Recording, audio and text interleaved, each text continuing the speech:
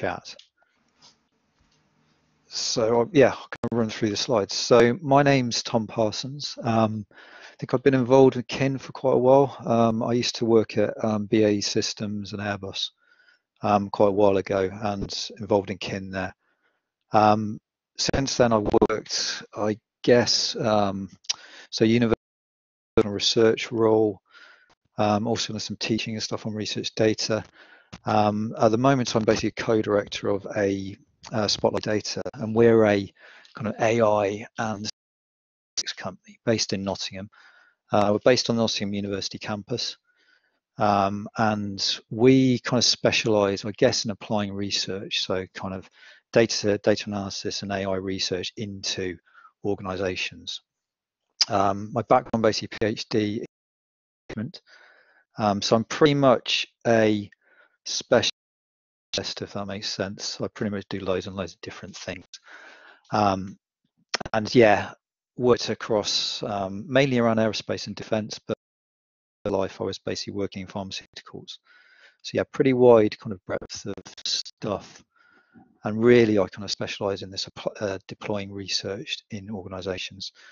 So some of our customers at the moment, so we do work with Deloitte, we work with a lot, and I'll show you some of the stuff that we've particularly worked with the MOD, the more kind of practical side of how we can use things like AI and machine learning.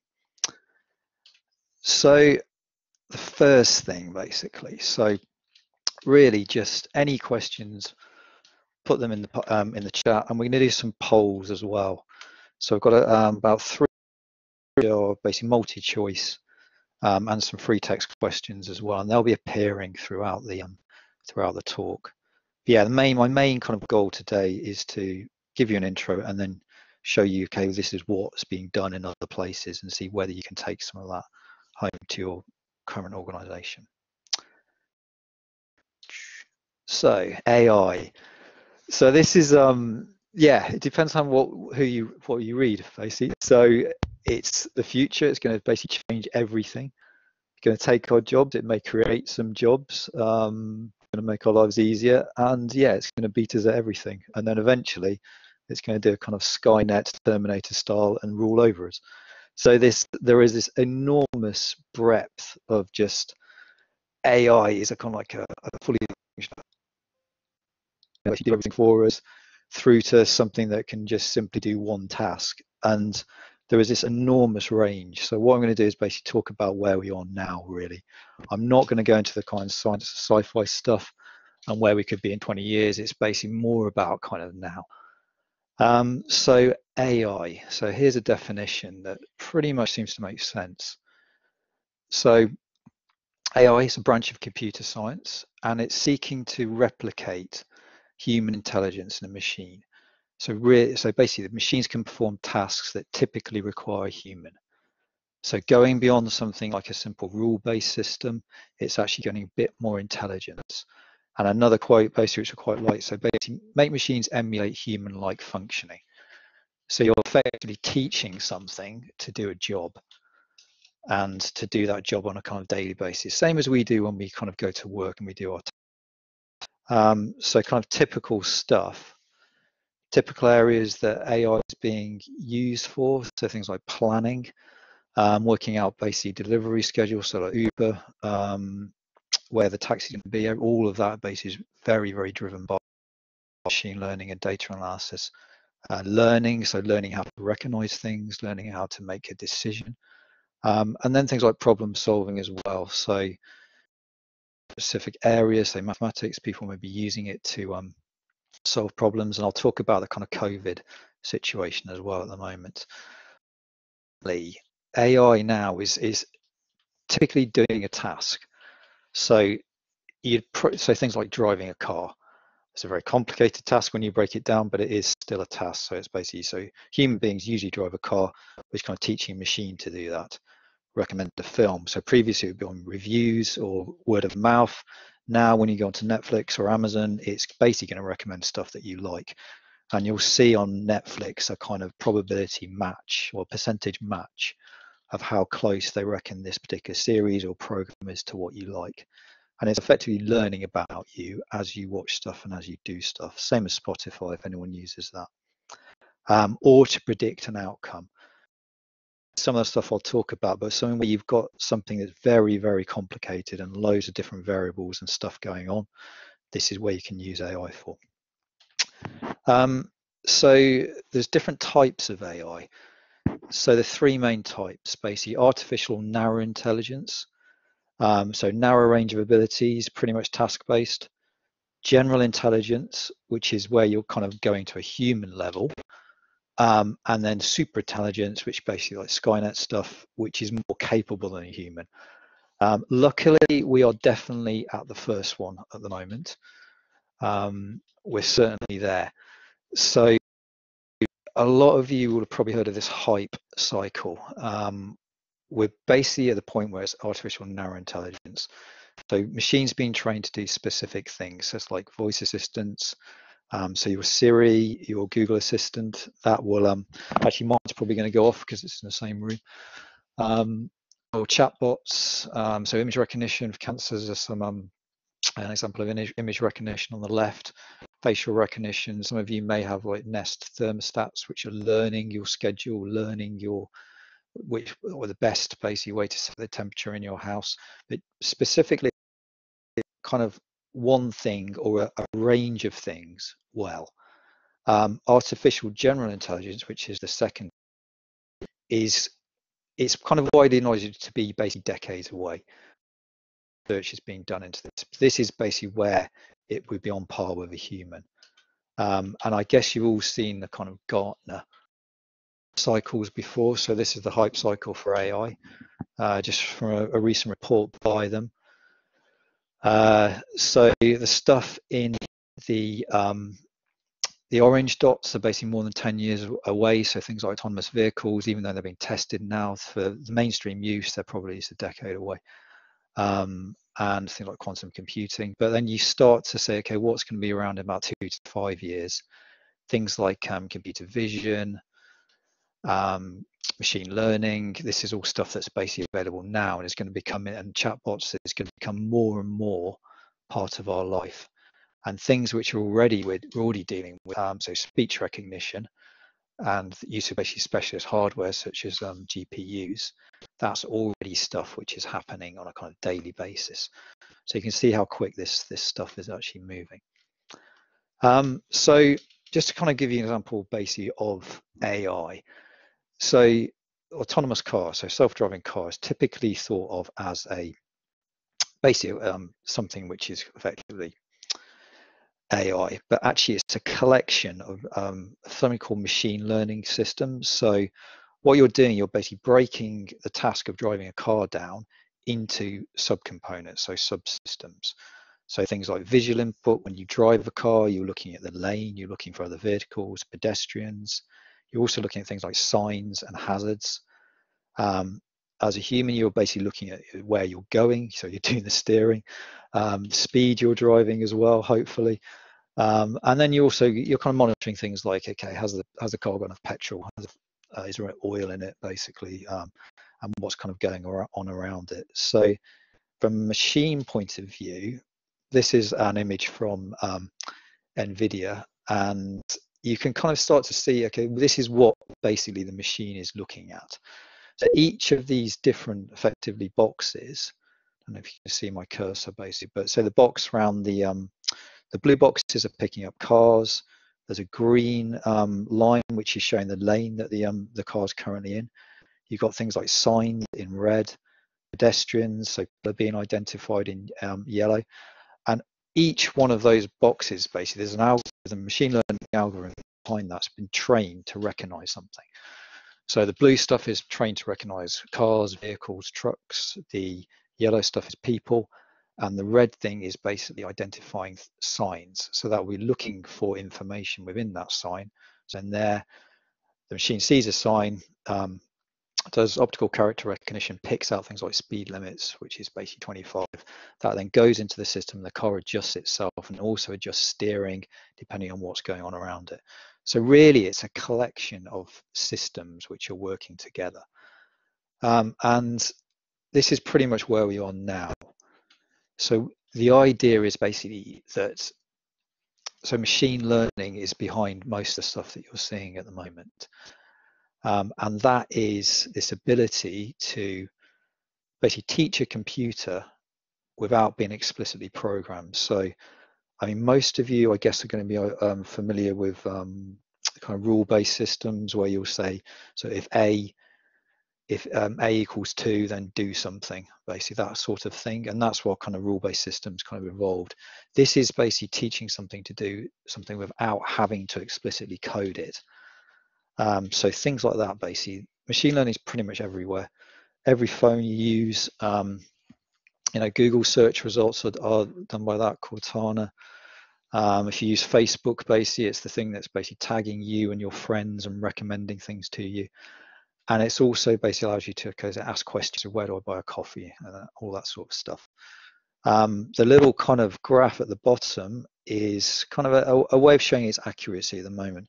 So in terms of speech recognition, this is from 2017. It was already as accurate as a human, and it's getting kind of more accurate. In terms of vision, based in terms of recognizing stuff, it was already on par, actually beyond what a human can do. And so it's effectively stuff that you can use to make sense of things. And if I go to the next pretty complicated slide, machine learning has a kind of wide range of things. I'm going to get some of the kind of like more specific examples, not at a technical level, but at a kind of general level. So things like supervised learning is basically where you give effectively the machine learning algorithm already categorized stuff, and it then decides whether something new is in that category. And that's been used for things like image classification, categorization of text, and I'll go into a bit on that. And then there's unsupervised learning, basically where you're asking the machine to find patterns in your data. And that's, so when you've basically simply got too much data and you want to kind of understand it, this will basically pick out things there. And then there's kind of reinforcement learning, which you've probably heard of Google AI beating, was it someone at Go? Yeah, that was this reinforcement where you're basically, the machine learns an optimum route. So basically it gets it wrong, it goes back, tries again, and it learns the best way to do something. So the next kind of, so one of the first things is basically image recognition. Those of you, some of you may be involved in things like image recognition. I saw some of the chats, people mentioning potential for that. So the first thing is your kind of face recognition. You basically train a model to recognize faces and emotions. And maybe not during this talk, but basically there's a link in there which will give you, which goes to a basically webcam enables thing, which basically will recognize your emotion on your face. And if you've got kids who are bored in this lockdown, it's a brilliant way to entertain them. So yeah. But it's basically the thing that's, so if you've got a phone which unlocks when you look at it, that's effectively what you've got. You've got a machine learning model which is learning your face and learning how to basically and then doing something. So here's a kind of here's from something we're involved in, basically. So we're asked to kind of train a classifier, and yeah, we start off a picture of Theresa May. If you run through all of the politicians in Europe, basically, you actually get quite a close match between May and Angela Merkel. So it's not the most accurate, basically, but it's getting there. So things like if you want to recognize well-known things, all these models are out there. So that's basically put a picture of a submarine and it gives you kind of like 98% confidence that it's right. But it also thinks it could be a killer whale as well, just a tiny percentage. But yeah. So it's not kind of foolproof, but it is pretty accurate. Some kind of real world stuff that's going on at the moment. This is something I found from LinkedIn a few days ago. So they're using the techniques, the same things as the car's using, as the face recognition stuff's using, and looking at social distancing. So here's a high street in the UK, and they're actually using kind of AI techniques first to recognize people, and then to basically draw distances between them. And the people in the red are the people who are basically not socially distancing as such. And then a kind of more tangible example, so computer vision, where they're basically looking at construction workers and highlighting things where, so this person isn't wearing gloves when they're on a construction site. So this is kind of stuff that's possible. The next slide is something we're quite heavily involved in, is basically categorizing stuff. So this is where you would effectively feed a machine learning model loads and loads of different text, and say it could be on technology, sports, entertainment, and then when you feed it something again, it will then categorize that text. And I'll give you an example of where that's useful. So the pretty much all of you probably heard of IBM Watson, I guess, may have seen presentations on it, and some of its kind of capabilities. But I guess we do a lot of kind of text analysis and natural language processing. So I'll give you an example of, okay, what kind of stuff IBM Watson will do. So I copied and pasted the text from the talk today into basically IBM Watson's kind of online demo, which is linked to the bottom, and just kind of say, okay, what's it going to make of this? So if I look at some of the results, so I'm hoping this is what it's doing basically, but it's basically said, okay, this is about homework, it's about studying business, computers, internet technology, business software. So it's pretty accurate basically. And things like concepts, it understood it's about knowledge, design, so it picked up design thinking, understanding, creativity. And even without knowing anything about that text, basically, it's picked out the kind of highlights of it. And also is a thing called natural language processing, which you can use to identify things within that text. So here it's found, so Warwick Business School is an organisation, me, I'm a person, UK's a location, it thinks AI is a person as well, but luckily, well, pretty confident it is, but and Erica has also been picked out as a person.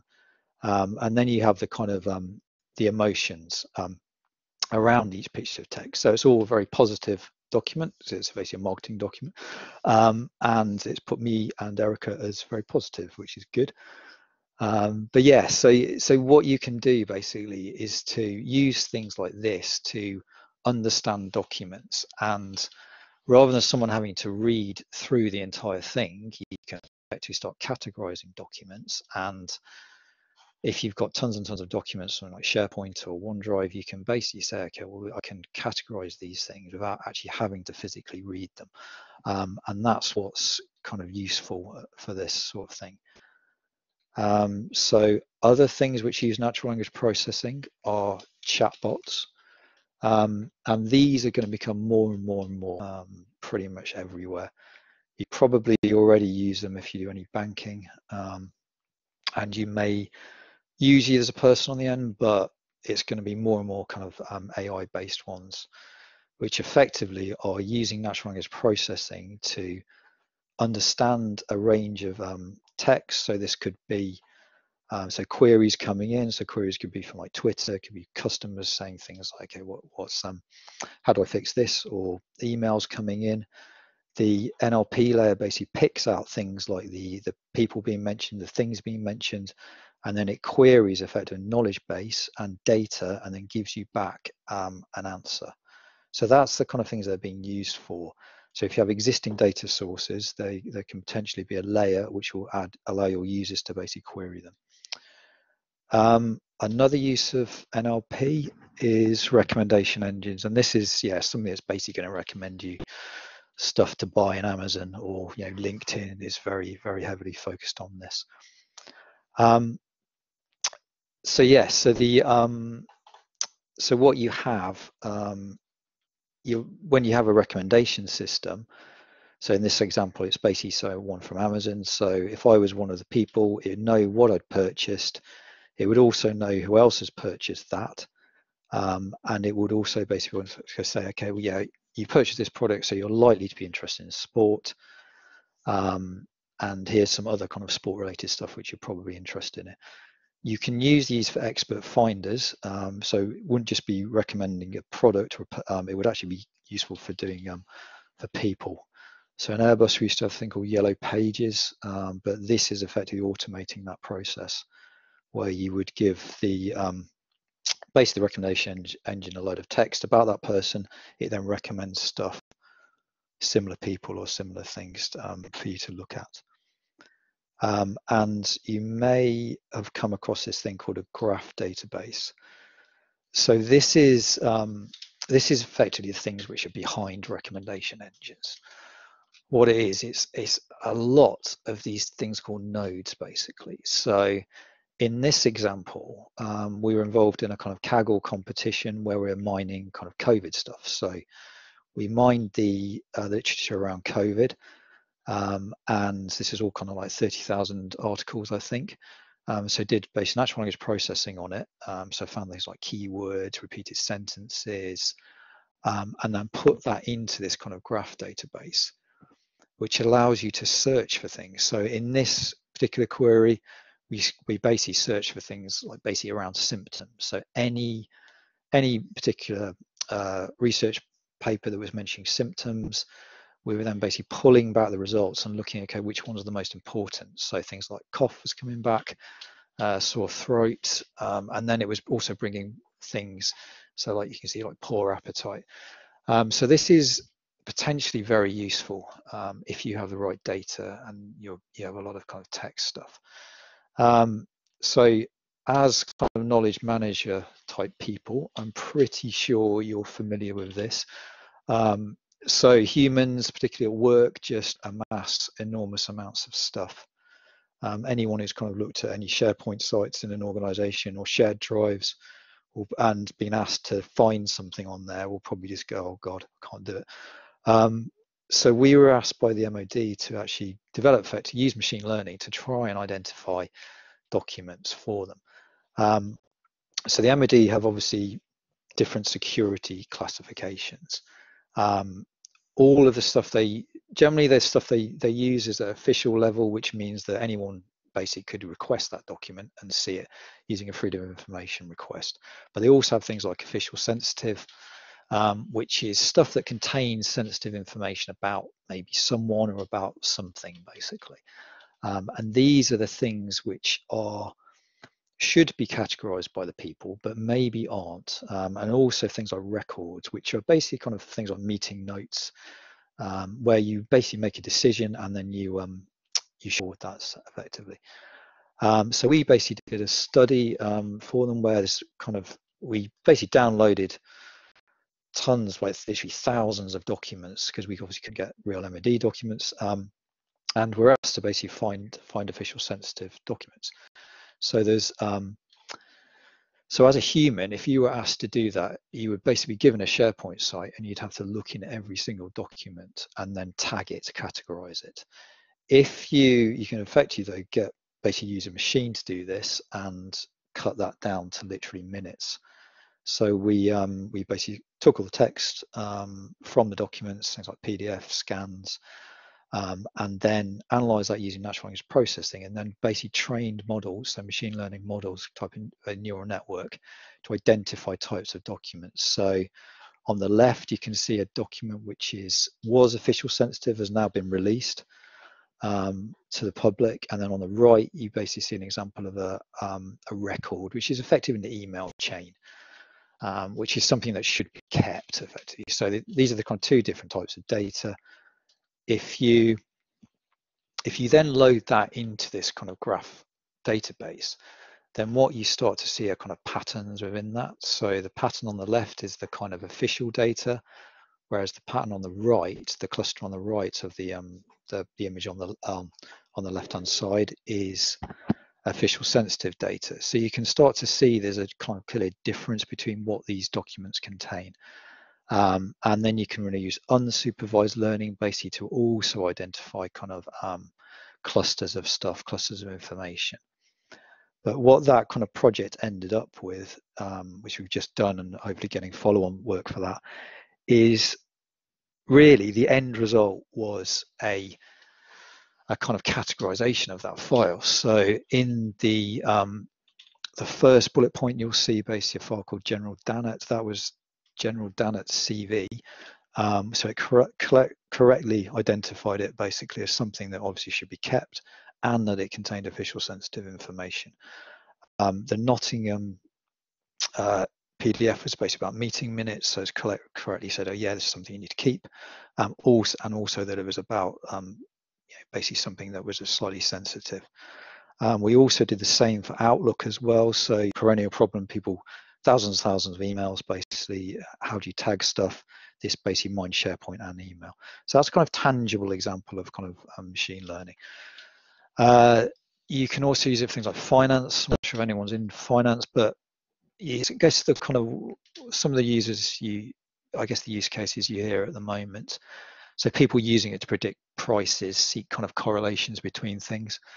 Again, usually using kind of natural language processing and models to deal with huge amounts of data. They're also using reinforcement learning to try and simulate trading best prices. And there's some ridiculous stat that I think it's 80% of trades are now machine learning algorithms. So yeah. And also things like, if you've got text data, you can actually mine that and then extract things like trends and insights. And there's some links there to look up. So kind of something pretty topical. So COVID again. So there's a reason. I think there's a lot of stuff going on now to try and use AI. One of the particular ways they're using it is for triage. So when someone presents with COVID symptoms, where do they go? Do they basically get do you say basically go back home, or do you basically admit them to hospital? And this is, they're using effectively training models from patient notes, sensor data, could be things like kind of heart rate, blood pressure, observation notes, and then using neural networks to predict an outcome. And this is effectively doing the job that the kind of the doctor, or helping the doctor or the clinician when these patients first present. And I'm not sure if they're being used live yet, but this was an example from was it John Hopkins Hospital, where I believe they're basically trialing this now. And again, this can help basically with the kind of the amount of people being kind of presenting. So yeah, so I guess I haven't really looked at the kind of questions basically, but I'm guessing that some of you are kind of concerned about this, and you're probably right to. So typically AI is kind of black box. Kind of data goes in, answer comes out, pretty much no idea how it made that answer. There's very little transparency basically. So how is Amazon or Google using your data? No idea. And so this idea about user permissions, have we sought user permissions? Probably not. And also this idea about just being too clever. So the comments on the right are from the social distancing, basically, on that the social distancing post. There's around 200 or something comments on basically people pretty much objecting to something watching them and telling them they weren't doing social distancing. So someone's mentioned GDPR there. And also basically someone's actually quite rightly said, okay, how is this going to help the individual? It's not flashing up that person is too close, it's actually just monitoring them. So I guess sometimes you kind of think, okay, AI is it's almost like a solution waiting for a problem, but it is getting there. So some of the things you can, some of the things you can actually use. Tom, can I just interject there? Yeah. I think this might be a really good time to maybe send out one of our poll questions to the group, because there have been some comments on chat, but I think we had a poll question which was asking about how far do people trust AI, and I think the point you just raised there in that last slide. So I think it would be interesting for the group. So Louise, could you post this so that all participants can see the poll? I think we're question number 3, do you trust AI? And all participants, you should then just be able to answer the questions as in yes, no, don't know, and then we'll be able to get a feel. There we go. So we've got an online poll there. So if you can all just click your answers. Do you trust AI? Yes, no, or don't know. And Louise, once she knows she's had everyone give their responses, we should be able to see on screen what the general feel is. I think maybe that can help to inform where you go with this next piece, Tom. Yeah, cool. So some of the techniques you can use, you can actually get basically the algorithms to show what they've used. So in the left-hand example, this is effectively the text that the algorithm used to say that something was a record. And on the right-hand side, this is an example by Deloitte, where they basically, so in the credit score, they've basically said, okay, these are the measures that we're using. So things like credit amount, age, purpose of it, all of these things are basically weighting the algorithms to say, yeah, this is definitely something that can be done or something not can be done. And then very topical again, this, because I was looking at this thinking probably, yeah, this is probably one of the most important models ever to probably hit the UK. So this is from Imperial, and this is the one that's basically causing us all to be virtual. And it's the one that the government are using to base their lockdown model on. So it's a Bayesian model, which I guess you can call a type of kind of machine learning. And it's looking basically at all of the data from other countries and deciding how to basically react to that. So what they've done, they've put this model available on GitHub. I think it's about a day behind or something, the one they're actually using, but this is the actual code they're using, and I think they've also released the data as well behind that.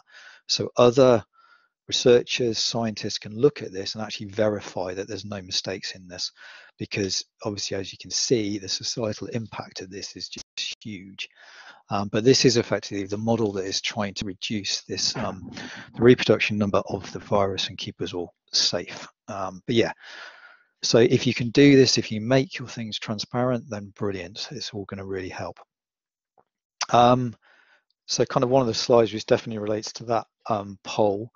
Do we actually trust AI? So there's a kind of startup in California, I think it is, called Pony.ai. They are basically using robo taxis to deliver stuff, and they obviously have the car safety driver, who is basically the delivery person. So if I go to the next slide, what you kind of see is a very, very fancy car with insane amounts of tech in it, huge amounts of processing power, and then the human has really been delegated to effectively just carrying parcels to a door and pressing the brake if it's not going in the right way, basically. So we have a kind of trust of AI, but not quite, so I'd say. But the kind of, I guess, the kind of few final slides. Yeah, so do we trust AI? I think we have to. It's basically out there.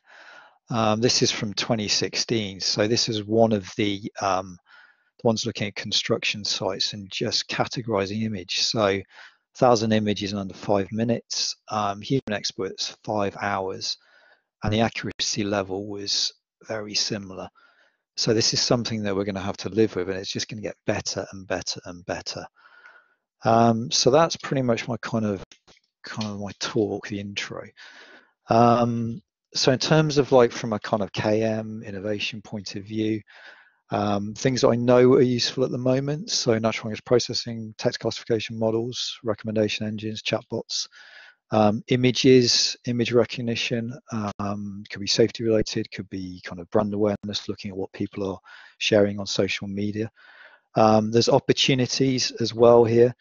We're involved in one, so just on a project with the Tony Blair Institute, who are basically mining terrorism news to look at basically trends, and then that was being used to basically inform policy.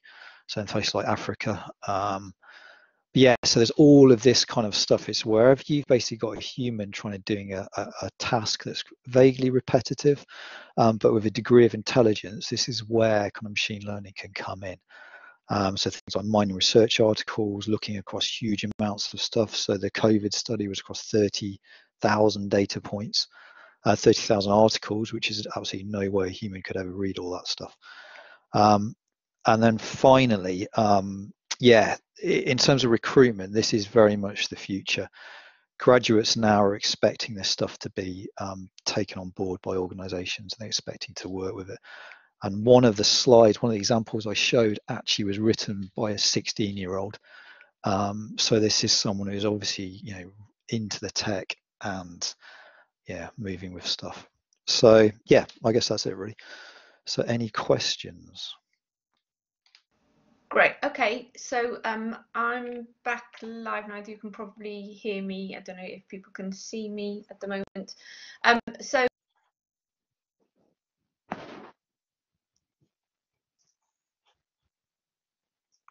I know Eugenia, you had a question. I'm just trying to find it now back in the chat, which was about machine to machine learning.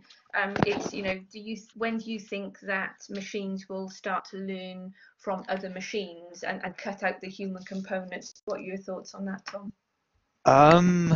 So we did something on that actually. It was kind of interesting. It was a study for government again, trying to find, I guess, nasty images on the internet. Probably won't go into too much detail, but we effectively trained, I think it was around 13 or 15 machine learning classifiers, and then we put this other neural network across the top of it, which was basically learning from the results of other things and getting better and better and better. And yeah, it's not, I don't think it's far off. There was I can remember last year there was something about a kind of table booking service where you could, I think you could tell basically, was it Google, to ring up a restaurant and then book you a table, or it was the other way around. But I thought, you know, eventually you're going to have effectively a machine at one end, a machine at the other. You're just going to talk to your phone, and that's going to completely cut out the human. But yeah, more and more and more, I think the better these things get, it's just basically connecting the bits effectively. So as long as you're talking a kind of common language, then it's possible. Yeah. Okay. So another question came in from Ayuzman, and his question was: do you think that artificial intelligence can help to improve the world scenario, and to what extent? So that's quite relevant to the current, but also I think generally in business, I think, you know, that there are a lot of expectations that artificial intelligence should be able to improve things. So, you know, what are your thoughts on that, Tom? Yes, I do. Yeah, if you, I mean, if you take the COVID stuff again, they're basically using it to mine. So you know, when you're going to develop a drug, you're looking for kind of candidates basically. So and usually that process would take absolutely years, but they're using effectively AI to just kind of to screen these candidate drugs which may interact with the proteins on the virus, and that is, you know, it's taking days rather than years and years and years to come up with something which potentially can help save lives now. I think so in healthcare, I think it's got really big applications, things like cancer diagnosis as well. I think it's on par with what a radiologist will do for things like finding breast cancer. Yeah, so I think it's just finding the applications and almost going a kind of task level based thing, having the view that, okay, it's not going to be able to do multiple things, but it will do a couple of things very, very well, and then build upon that. Yeah. Okay, and another a point raised by Kim. She's saying, you know, not sure whether I can trust AI, worried about how data can be used, and I'm, you know, anyone that works with data, that works with big data, will know that any statistics, you know, they can be manipulated to say anything you want them to say, but also the availability of data, specifically personal data. I think whether that's in our social lives or in our work lives. So yeah, how worried should we be, and are there interventions being put in place to safeguard those kinds of things? I just saw actually someone basically popped up, why is replacing a radiologist a good thing? It's not a good thing, basically. It's not. It's effectively it can. I mean, it's basically it's really triaging stuff. If it's radiology, you probably do want a human looking at that. But then if you are if the accuracy is proven to be better than a human who's tired and like 200 slides to look at in a day or some ridiculous like that, then it could be better. Data. I think, I mean, almost no one is reading terms and conditions because they're so big. LinkedIn is merrily mining your data. WhatsApp. If you've ever used WhatsApp and had it open, you had a conversation with someone. I had a conversation about holidays one time, and it started the next day I was getting holiday recommendations. Yes. So it is, everything out there is using your data basically, and by using anything, you are effectively giving your entire life out there, just by using Google. I don't, in terms of GDPR, I did read a study that it's making people think a bit more about, so particularly AI, how they're using, the people are producing an AI system. GDPR has made them at least think about what personal data they're using and the reason behind it, which I think is very important. And especially if you're looking at it from an organizational point of view, if you're going to deploy it, certainly from that point of view, you want to make sure that people are aware of how it's being used. And the potential implications of that. Yeah, and I think it's fair to say, you mentioned there, we tend to not even notice that we're using it in our personal lives, and yet when we think about it in the workplace, there's lots of resistance to it, and yet it's everywhere already, isn't it? Yeah. So our kind of a couple of our employees were kind of horrified that we could basically read their emails, but it's actually in their terms and they're using basically business. They're using business kind of computers, laptops. We use Gmail, but obviously we have admin access to all that stuff, so we could use it. And they're actually, when they sign the employment contract, they're actually signing that up. But we're also giving Google the right to actually mine away on all of that information and use it to improve their services.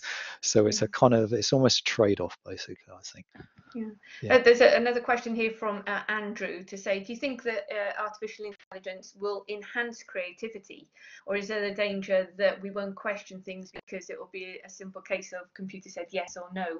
So I know we're going to move into design thinking, but what do you think in terms of artificial intelligence and creativity? I'm just kind of thinking from the kind of COVID point of view, where we have kind of, as a country and all over the world, we basically agreed with a model. There's very few people have actually disagreed. There are some who kind of, I guess as a culture, we've basically accepted that basically the machine is right, and we've not actually questioned it. So,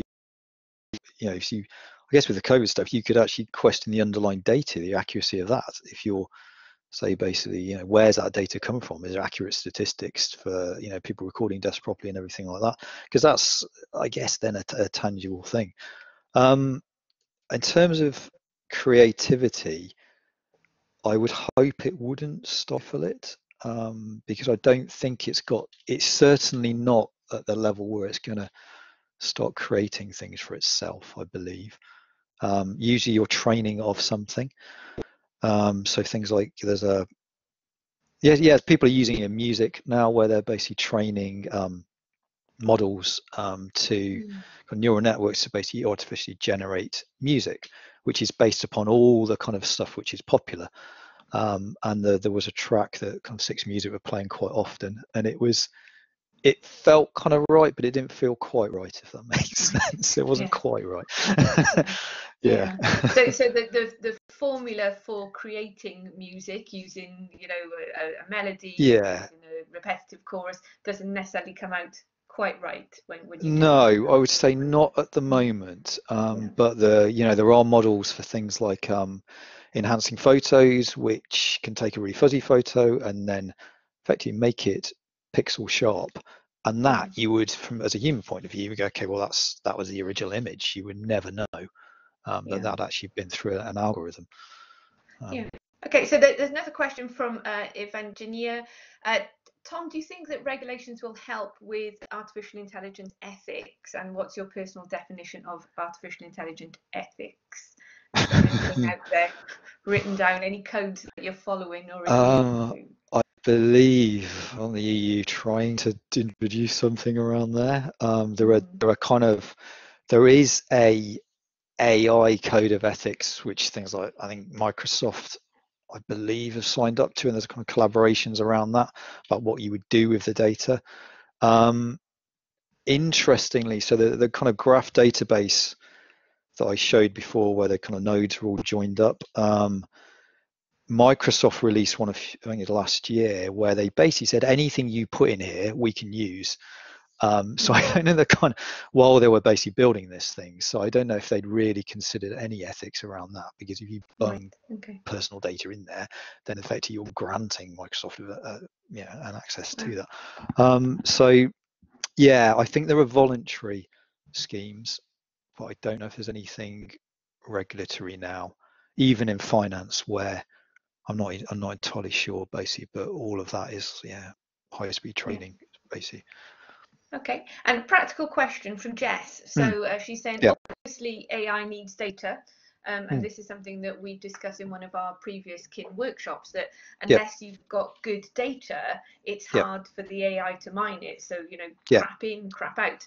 And Jess has said, are there any suggestions on preparation before running an AI pilot on unstructured or uncleaned up data? So this is basically, this is kind of like our bread and butter, really. So what we in the SharePoint stuff I showed, what we did was extract effectively structured data from unstructured stuff, so like Word documents, PowerPoint. There are tools out there where you can send a scanned PDF and you get back the text. If you then analyze that using natural language processing, you get people, places.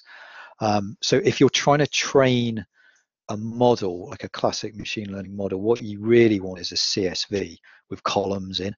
So if you're trying to categorize something, you want a load of text and then you want a category. So that could be things like official, record, or sports related. So there are ways of actually extracting structured data from unstructured, but the best format you can possibly get is actually CSVs. That sort of structured column style data is the best. So we're doing a bit of project at the moment with Sellafield, where we're looking at safety incidents, and they have basically a lessons learned database, which people put observations and actions in, and then we've taken effectively a CSV and then training models to try and find trends within that. Okay, we'll have one final question before we go to our comfort break, because I'm sure people probably need a quick stretch their legs, cup of tea before we move into the other Tom section. And this is just a quick question about what's the most innovative AI company which springs to mind when you hear disruptive? No, not really. I wish it was. What unicorn status? That would be good. I guess, dare I say it, like Uber, Airbnb. There's a phenomenal amount of stuff they push out to GitHub, all of their models. They're basically continually pushing stuff out, and they don't need to, but they're just basically making these tools available to the rest of the world, which probably so you think basically like I guess a kind of taxi replacement app could actually make a big difference. But it's definitely they are a really key disruptor. Maybe not so at the moment, but I'm assuming they'll be around for a while.